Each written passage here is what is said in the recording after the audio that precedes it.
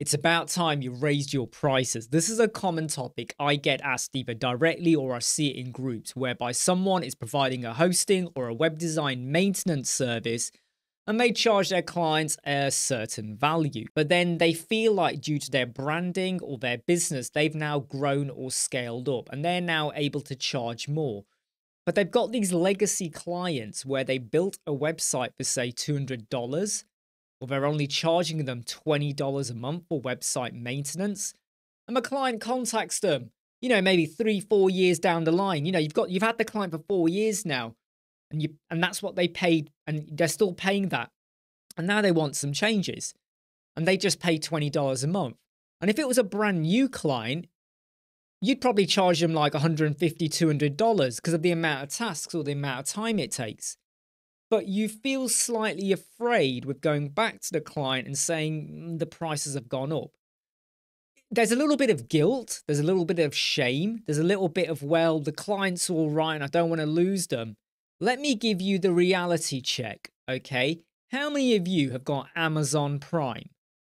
Right? Most of you, I reckon. Did you notice how like a month ago or a while ago now, they started introducing adverts? And you got to pay, I think, $2.99 or something to get rid of the adverts. Hold on a moment.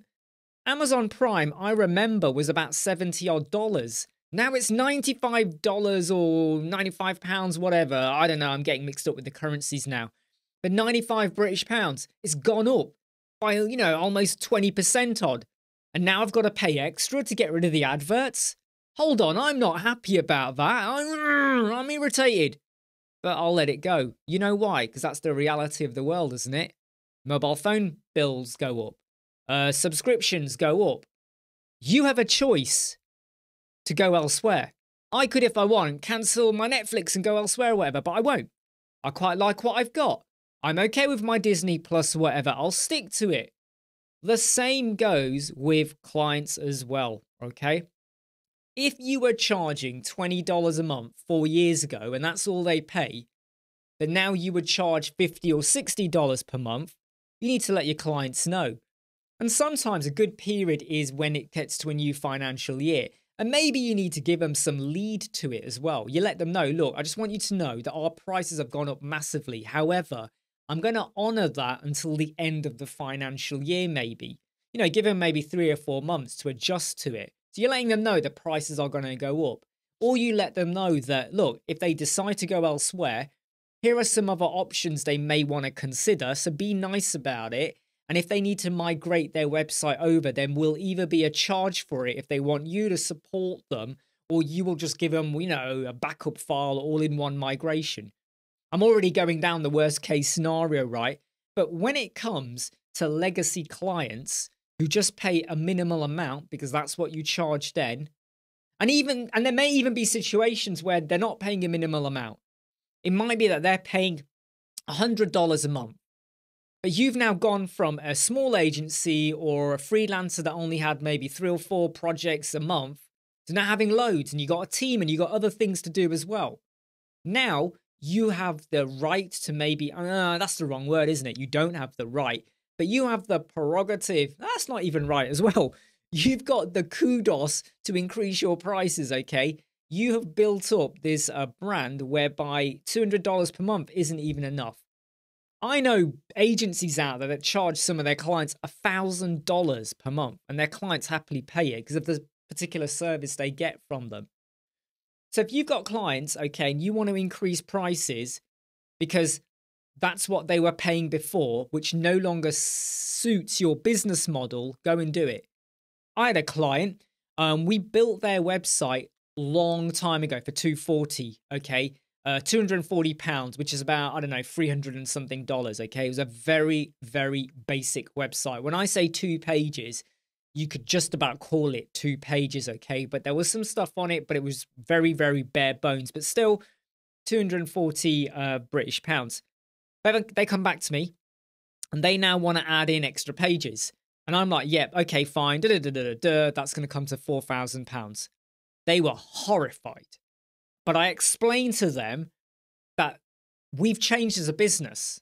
We've changed in what we do, how we do things, and the value. And they weren't happy, but I did say to them, well, hold on a moment, right? And they were going off on one on the phone, like really giving it all that. You know, how dare you? They were a psychotherapist. And I said to them, what do you currently charge now? And they told me, I can't remember the values, okay, but what they charge now. And I says, what were you charging 3.5 years ago? And the difference between that and that was, it wasn't huge. To give you an example, it was something like, they'd gone from something like £35 an hour to about 40, 42 or something. It wasn't a huge increase, but that was something to do with their target market kind of thing, and the people they were providing a service for, okay, in terms of they were going for a particular market, okay, and they knew a lot of their clients did not have a lot of money. It was psychotherapists, but it was their particular market. And I said to them, what would you charge if you were now worldwide known? I'm not saying we're worldwide known, but I'm saying if you were suddenly now being booked out for conferences and venue speakers and all of that, and you're now in magazines and, you know, the British Journal for Psychotherapy. I don't even know if there is such a thing, right? People know you now. People want to work with you. You know, you're all over the place. Would you still charge 42, let's say, pound an hour? And they were like, well, no, I'd probably increase my prices. I said, to what? To what? And they were like, I don't know, but it could go quite high. I went, yeah, you could probably charge like £500. You know, and I had to drop in quickly the analogy about solicitors. Some solicitors do charge that an hour. I go, right. So are you saying then that when you become well known, I have a right to say, no, you have to charge £42 an hour because that's what you charged me 2 years ago? And they could not answer that.